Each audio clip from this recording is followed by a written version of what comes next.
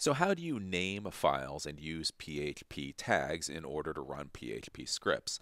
The first thing that you have to remember is that if you're going to be creating PHP scripts, you need to name the files with an extension .php. So not .txt, not .htm, or .html. They need to end with .php. This is a big one that many people forget to do. And the thing is if you don't end your file with .php, the interpreter will not realize that it's a PHP script, and so the PHP script will not run. Beyond that, when you have your web page that's being loaded, you need to use the PHP tags so that the interpreter knows where the PHP code is within the web page and will be able to run the PHP code. So let's go over to the computer so I can show you how this works.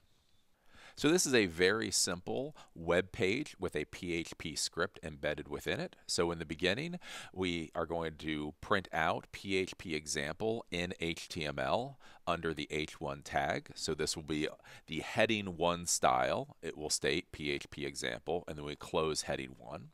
Past that, we then call the PHP script. So this is where we open a PHP script and we tell the interpreter, past this, look for PHP code in order to run. We then have the very simple print function, and we are going to say hello world printed with PHP. So this is going to be printed out as a basic text in PHP. Then we end that, and then we close the PHP tag. So this tells the interpreter from here, look for PHP code, and then this says to stop looking for PHP code. So anything after this will not necessarily be in PHP. And this is a very simple PHP script. So what you have to remember is to open with a PHP tag and then close the PHP tag. From here, all we're going to do is we're going to then do File, and then we're going to do Save or Save As, depending on whatever text editor you're using. And then the important thing to remember is that it needs to be .php at the end. So we can do, let's say, test.php. Then we're going to say to leave it on the desktop, and then we're going to click Save. So from here, what we can see is that on the desktop, we now have the test.php script. Now what we're going to do is we're going to upload this to our website. So this is the file manager for the website, and we are going to upload. We're going to choose File, and we're going to go and click Test and upload that. So that should be uploaded now. If we hit refresh, and we go to public HTML, we can see the test.php file is there. So from here, if we go to silicondojo.com, one of the things we'll see is although that test.php file is there, we're not automatically being redirected to it. We have to actually point to it. So test.php. And so there we have the example of our code.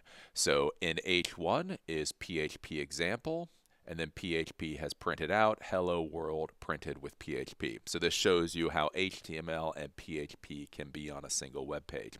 Now, if you are using your own domain name, so you want people to automatically be routed to this particular page, basically have this be the default page for your website, all you have to do is if you go, you can rename, or you can initially name your PHP script, and go to rename, and all you have to do is you just have to name it to index.php. By naming it to index.php, that will tell the web server this is the default web page for your website. So now that that's been done, we can open up silicondojo.com, and we automatically go to the PHP script. So this is a basic example of how to write a PHP script and how to name a PHP script. It's important to remember the ending extension does have to be .php.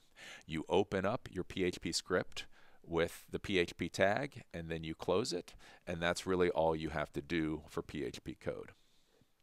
So that's how to name a PHP script file and how to use the PHP tags in order to run a PHP script on a web page. It's relatively simple to do, but as with all things in coding, if you don't do it absolutely perfectly, absolutely how you're supposed to, your code won't run. So that was how to name PHP files and how to use the PHP tags, and that's why it's important.